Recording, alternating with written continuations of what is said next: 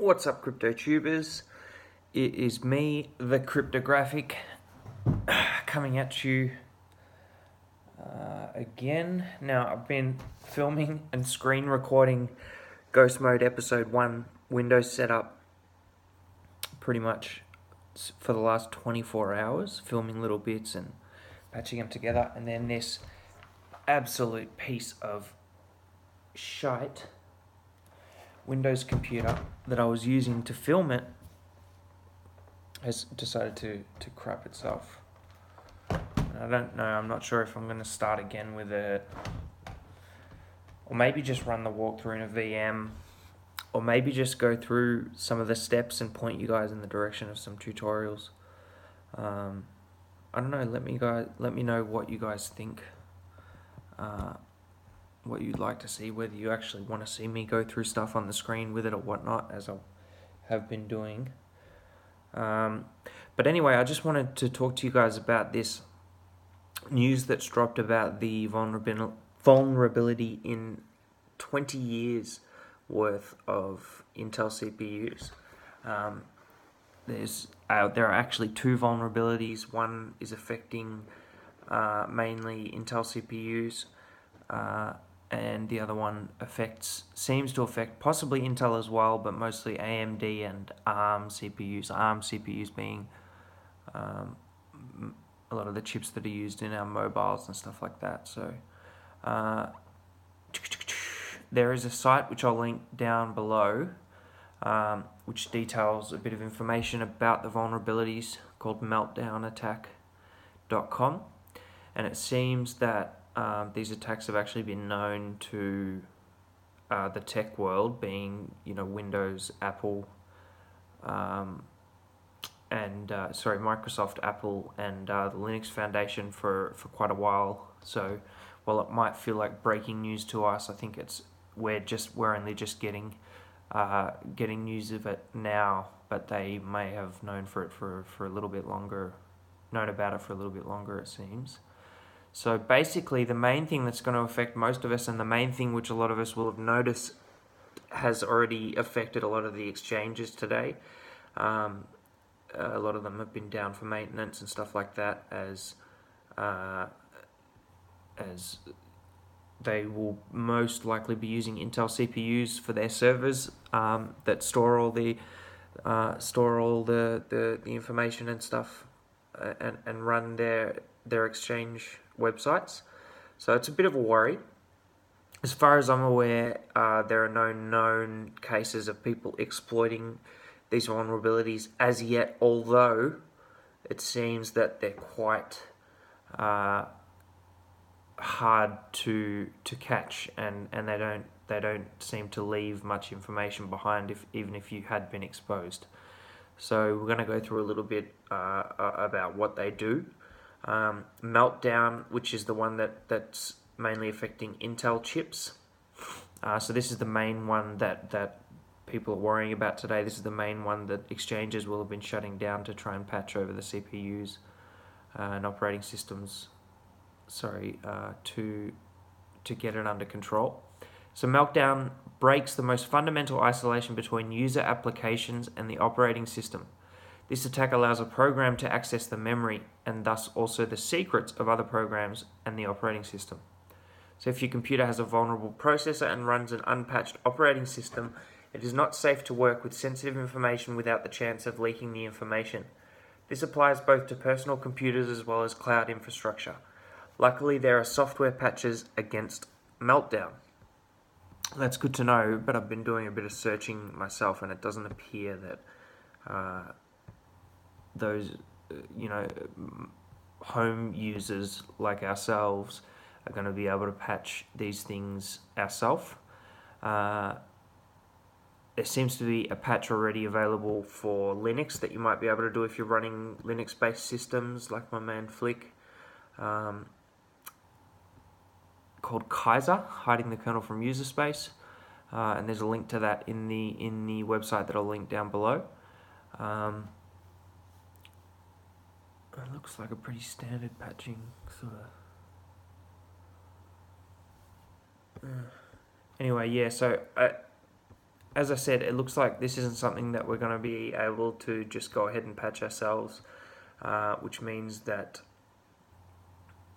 we're going to have to pretty much just wait for Apple or Microsoft or whoever you use to release a security update and a patch to fix it up. So I read somewhere, I believe it was on this site, that actually this thing was independently discovered and reported by 3 teams: Google, Cerberus, Graz University of Technology. And I read somewhere that it was actually in November last year that Meltdown was first discovered.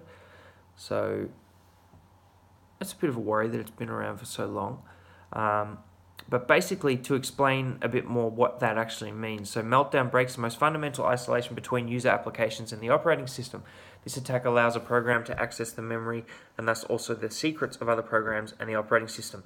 So access the memory and thus also the secrets of other programs. Basically, this exploit would come into your system and act as an application, but it would have access to the other applications that were running on the system and any information that those applications had stored in the operating system's memory. So pretty scary, with a lot of us that have our passwords stored in our browsers or emails open, anything, photo apps open, whatever you might have. And as far as I can tell, the best way right now for us to mitigate the danger for this is going to be for you to probably use another browser that doesn't have all your passwords stored in it. I know this is a bit of a problem because it opens you up to keyloggers a bit more, but you might want to maybe even do your stuff through a virtual machine for now until it's patched. I'm not sure what lengths you want to go to. I don't have too much stuff stored on my computer anyway, at least not the same computer that I do most of my trading and stuff on. So I'm not too worried because there isn't too much sensitive information out there. But of course, there's always stuff that you don't want malicious actors getting their hands on. So you want to maybe use a different browser that doesn't have all your passwords stored in it. Don't leave applications open with sensitive information. You probably, although this may be annoying, are going to want to close up your mail apps and any other sort of apps that have sensitive information, probably iMessage. If you're on an iPhone, these vulnerabilities are also in iPhones and iOS as well, and in our mobiles as well. So pretty much everyone from the last 20 years is affected, is in danger. Here we go. Can I detect if someone has exploited Meltdown or Spectre against me? Probably not. The exploitation does not leave any traces in traditional log files. So our proof of concept exploit can read the memory content of your computer. This may include passwords and sensitive data stored on the system. So there are a couple of processors, Intel Itanium and Intel Atom processors released before 2013. We successfully tested Meltdown on Intel processor generations released as early as 2011. Currently, we have only verified Meltdown on Intel processors. At the moment, it is unclear whether ARM and AMD processors are also affected by Meltdown. So, the one that, if you're running ARM or AMD processors, the one you're more likely going to be worried about is Spectre. Spectre breaks the isolation between different applications. It allows an attacker to trick error-free programs which follow best practices into leaking their secrets. In fact, the safety checks of said best practices actually increase the attack surface and may make applications more susceptible to Spectre. So this seems that it's going to be less of a worry, and it's only targeting specific applications,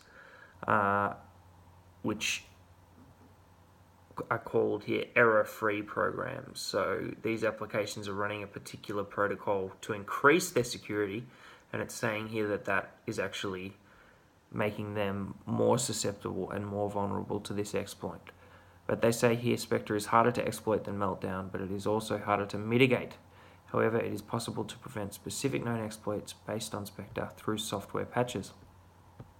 Again, so software patches, this may mean individual applications you're going to want to be patching to mitigate against Spectre. That must be why they're saying it's harder to mitigate against it, whereas Meltdown seems to just be an operating system patch. So yeah, I mean, don't keep too much stuff open. Don't keep any sensitive information open on your computer.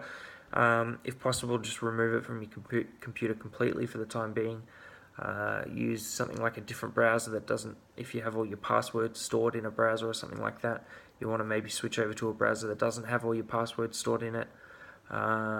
And you know, whether you're on Apple or Windows or whatever it is, as soon as any security updates and operating system updates come in, whether it's through the App Store or whether it's Windows doing its annoying Windows thing, where it just will probably automatically update itself anyway, unless you've gone into the system registry and changed all that. But with Mac, you will have to OK the update probably from the App Store. So when you see something related to the operating system in the App Store, or you see that little 1 in the App Store with an update ready, get onto it quick smart while this thing's lurking in the shadows, just to make sure you're all covered. Alright guys, so sorry about the further delays on Ghost Mode Episode 1. Believe me, I'm more pissed off than anyone, especially after the work that I've put into it. Let me know if you guys want me just to go through maybe just a basic, walkthrough of all the information and point you guys in the right direction of things you need to be looking to do in setting up a Windows rig. As I said, the reason I chose Windows for episode 1 was because although we know that Windows is very vulnerable, the most vulnerable operating system out there, still most people are using Windows, or as we like to call it, Winblows. So it's very common, a lot of people are using it, and I just figured for that reason that it might be a good one to start Ghost Mode off in. So apart from that, I'm going to link this website down in the bottom for you to have a little look and learn a little bit more about these vulnerabilities. For those of you who are a bit more tech-minded, there are actually specific technical papers in here for you to read a bit more detail about them and that kind of thing. But stay safe, guys. This explains all the sort of action we've had with the exchanges being down today and whatnot. So good to know they're all getting on top of it, and hopefully everybody comes out clean. So I'll see you guys soon. Peace and love. JJ Cryptographic. See you later.